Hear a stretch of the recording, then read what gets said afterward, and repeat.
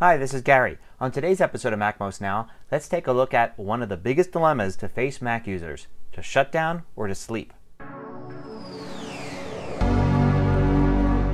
Well, I'm often asked, should I put my Mac to sleep at the end of the day or should I shut it down? Well, I definitely fall on the side of putting your Mac to sleep and never shutting it down. Matter of fact, recently I've been very surprised when I've heard some experienced Mac users actually shut down their Macs all the time and don't use sleep mode. I think a majority of Mac users use sleep mode, and I want to tell you why I think it's the best option. Well, the first argument in favor of shutting down your Mac is energy savings. Your Mac definitely uses less power when it's completely shut down than when it's sleeping, but the difference is actually very little. And then you have to weigh it against the fact that you're using energy when you shut down your Mac and when you boot it up again. And this is time when you're not actually doing anything with your Mac, but your Mac's using everything in it: fans, hard drives, the works. So how much more energy are you using during those times compared to simply having it sleeping for, say, 8 or 12 hours? Also, on the energy side of things is concern about batteries in MacBooks and MacBook Pros.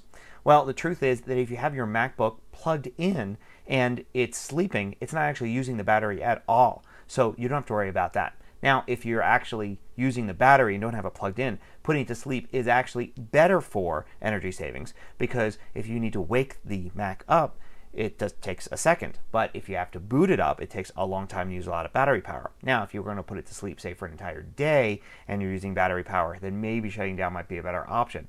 But if you're just doing it for a few hours or a plane flight or something, then definitely want to put it to sleep so you can wake it up instantly and save on your battery. Now, some people will argue that by shutting down, you're creating less wear and tear on the parts inside your Mac.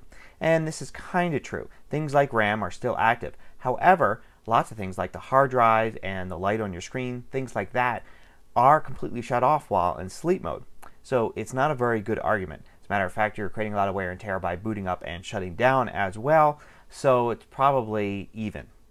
Now, one of the best arguments for sleep mode is the fact that you can instantly wake your Mac up. I mean, why spend the extra 30 seconds or 2 minutes booting up your machine every morning, and even the extra minute making sure it shuts down every evening, when you can instantly get it on and turn it off? There are also some good organizational reasons to use sleep instead of shutdown. After all, you can put your machine to sleep and still have the browser open with multiple tabs. You can have a word processing document. You can be right in the middle of writing a paragraph. You can have to-do lists open, calendars, email, everything on your screen, and you can return into it and instantly pick up where you left off. If you shut your machine down, you have to relaunch those applications, remember what you were doing and where you were inside of different documents and things that you were working on. So it takes longer not only to boot up your machine in the morning, but you have to boot up your mind as well, remember exactly what you were working on. And the same thing at the end of the day, you have to clean everything up, make sure you close all your documents and you're at good stopping points to shut down, but putting something to sleep, you can do that in an instant. Another advantage of sleep mode is how easily it's reversible. So say you're at the end of the day, you decide you're done, and you put your machine to sleep, you take a few steps away from your desk and you realize, you forgot to send that email, you forgot to get that phone number, do something. Well, if your machine's asleep, you press the space bar, you're back to work.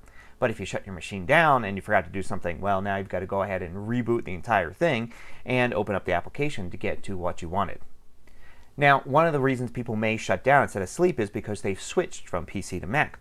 Now, PCs traditionally have not had a very robust sleep or hibernate mode.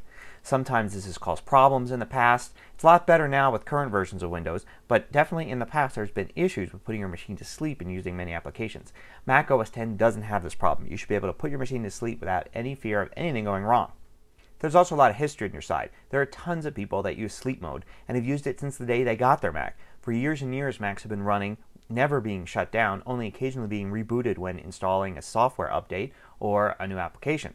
So you can go ahead and know that others are using only sleep mode and suffering no ill effects at all.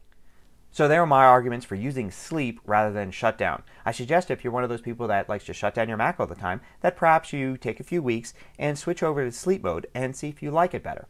And then after you've tried both sides of it, then you could see which one you really want to do. Until next time, this is Gary Rosenzweig with MacMost Now.